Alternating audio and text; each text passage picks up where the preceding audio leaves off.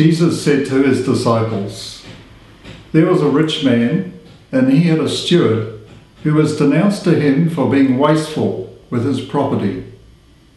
He called for the man and said, 'What is this I hear about you? Draw me up an account of your stewardship, because you are not to be my servant any longer.'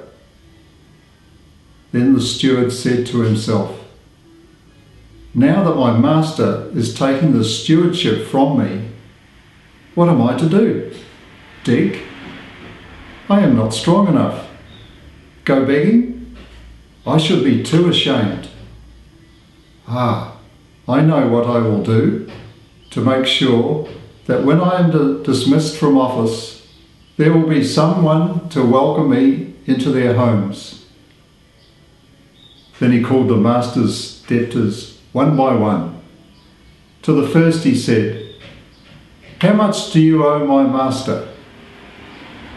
100 measures of oil,' was the reply. The steward said, 'Here, take your bond, sit down straight away and write 50.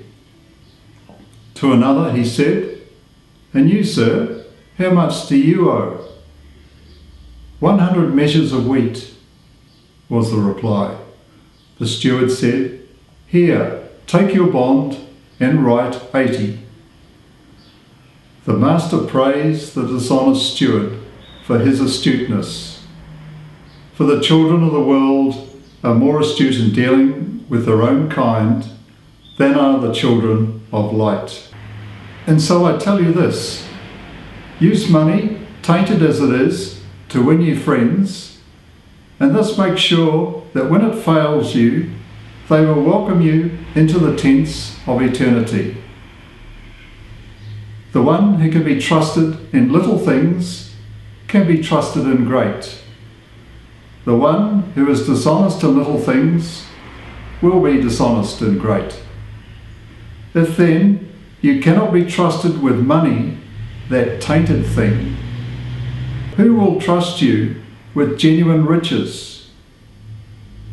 And if you cannot be trusted with what is not yours, who will give you what is your very own? No servant can be the slave of two masters. He will either hate the first and love the second, or treat the first with respect and the second with scorn.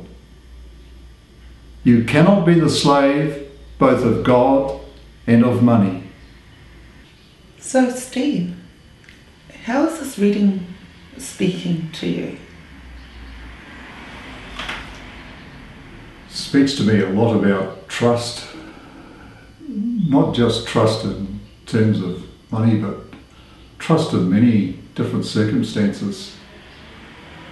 I even think about, even at work, not necessarily to do with money, but the time you give, how you use your time, whether it's you being genuinely honest with every hour, every minute, every second of your time at work. After all, someone else is paying you for what you're doing. Do I always give an honest day's work? And even in little things like, I just think of I have a mobile which belongs to my boss, and most of the calls I make on that are personal calls. So I always make a point at the end of the month to write a check out for those calls. But it would be so easy to just hand it into accounts and say, pay it.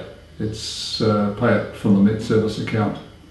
But I make a point of doing that, because that's a little thing, but it's a big step. Yeah, that's exactly how it speaks to me too. It just reminds me of, how human I am when I think of, what I picked up on, from the reading was the very last paragraph about how you can't serve two masters. And I am struggling with that, because all the time I'm thinking, okay, Lord, I want to make use of my time while I'm down here to serve you. But then at the same time, I think of my role as a mother in my family, that most of the time I'm so caught up with my duties as a mother that I give very little time to God. And I struggle with that because I'm trying to balance my life so that I give, most of it to God, because I take the Bible literally, in the readings and thank goodness that, Jesus gives us all these parables just to guide our lives and the way we behave in this world.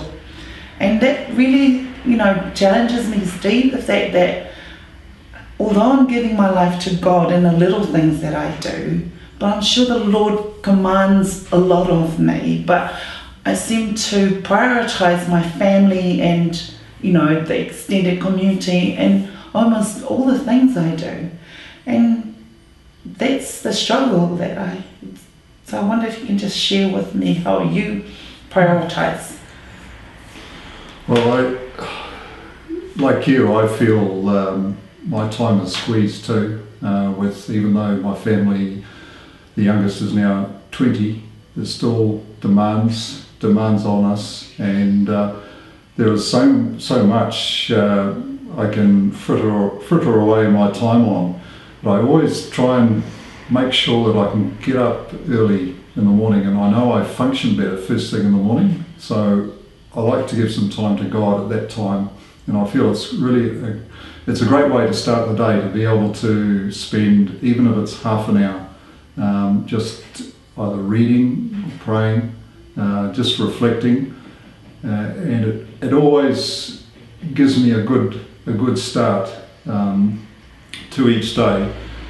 Whereas I find the days that I don't get started in the right way, I find the days tend to race, and sometimes you feel like it's getting out of control, just things happening so quickly, or things happening and you don't feel you're up with the play, and I don't like those days. I know. I really admire the way these parables, are read to us, at the Sunday Masses, because it just gives me time to ponder on how my life is going. And, when the Bible talks about righteousness, and then I'm thinking, oh my God, I seem to do the opposite most of the time.